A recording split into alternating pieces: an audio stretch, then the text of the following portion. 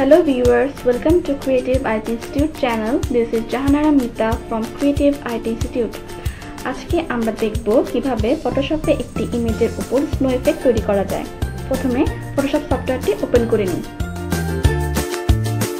Snow effect তৈরি করার জন্য প্রথমে আমাদের একটি ব্রাশ তৈরি করে নিতে হবে। তো ব্রাশ তৈরি করার জন্য আমরা একটি ডকুমেন্ট নিয়ে নেব, নিউ ফাইল থেকে নিউ। ব্রাশ তৈরি করার জন্য আমাদের ডকুমেন্ট সাইজটা খুব বড় না দরকার নেই, পিক্সেল নিয়ে এবং 400 বাই 400 পিক্সেল নিয়ে নিব।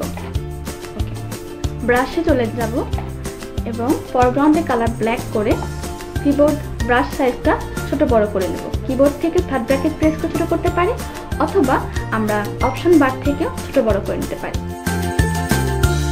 আমরা উপরে একটি ব্ল্যাক কালার করে নেব এবং নিচে ব্রাশটা আরেকটু ছোট করে একটি ডট নিয়ে নেব ব্ল্যাক এবং মাঝে একটা ব্ল্যাক কালার নিয়ে।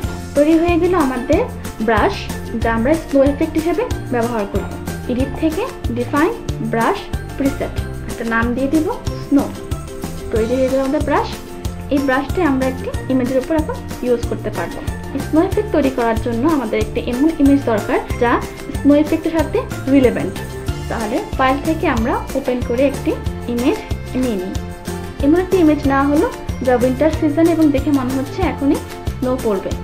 এরপর আমরা সর্বশেষ যে ব্রাশটা যা আমরা তৈরি করেছি সেই ব্রাশটা সিলেক্ট করলাম এবং আমাদের ইমেজটা আমরা ডুপ্লিকেট করে নেব এবং নতুন লেয়ার তৈরি করে ব্রাশ সাইজটা ছোট করে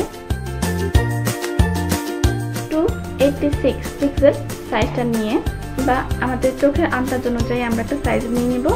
নিয়ে আমাদের অপশন বার থেকে ব্রাশ প্রিসেট ক্লিক করলে আমাদের ব্রাশ প্রিসেট চলে আসলো। এখান থেকে আমরা শেপ ডাইনামিকটা অন করে নেব। আমাদের সাইজ 100% দিয়ে রাখবো, অ্যাঙ্গেল রাখবো 100%, র্যান্ডম 95% বা 96% এবং মিনিমাম রাউন্ডনেস দিব 70 to 80 দিয়ে রাখলাম এবং আমরা স্ক্যাটারিং সিলেক্ট করে দেব। স্ক্যাটারিংয়ে আমাদের স্ক্যাটার থাকবে বোথ অ্যাক্সিস ক্লিক করা থাকবে এবং স্ক্যাটার থাকবে 1000% এবং ট্রান্সফার আমরা সিলেক্ট করে দেব এবং ট্রান্সফার অপোজিট থাকবে 100%। এরপর আমরা ব্রাশ টিপ শেপটা ক্লিক করে এখান থেকে স্পেসিংটা একটু বাড়িয়ে দেব। আমরা এবং ব্রাশটা আমরা ক্লিক করে দেব এবং ফরগ্রাউন্ডে আমাদের কালারটা রাখবো হচ্ছে হোয়াইট।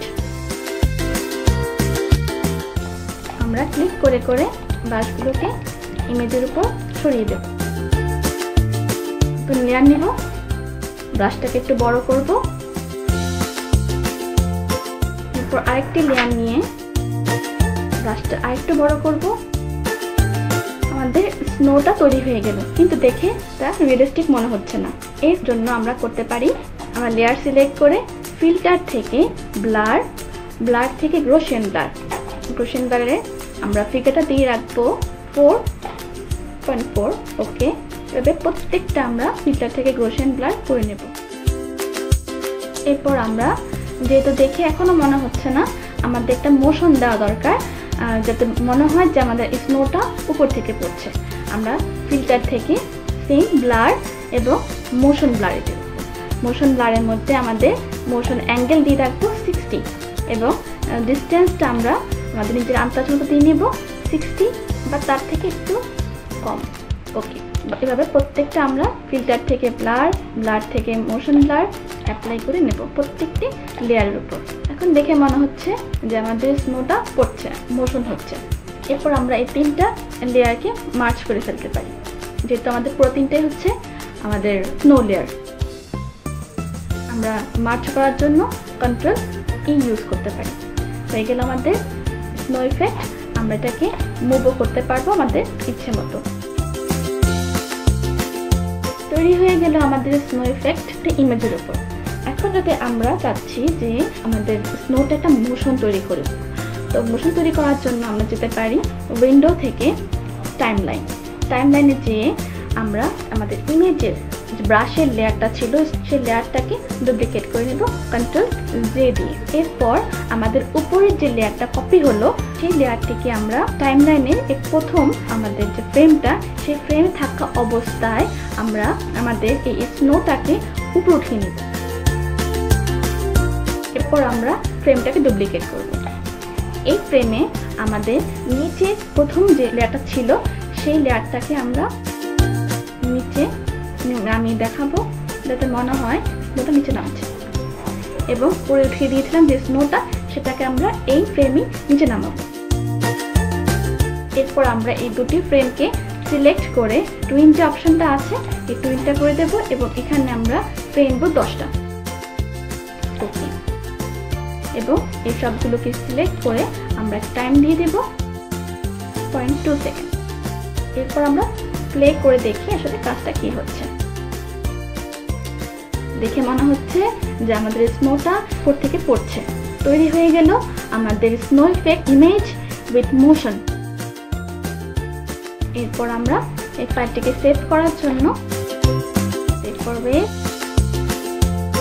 জিপ ফরম্যাটে আমরা ফাইলটিকে সেভ করব। নাম দিয়ে দিলে জিপ। ওকে, ফাইলটিকে আমরা সেভ করে ফেললাম।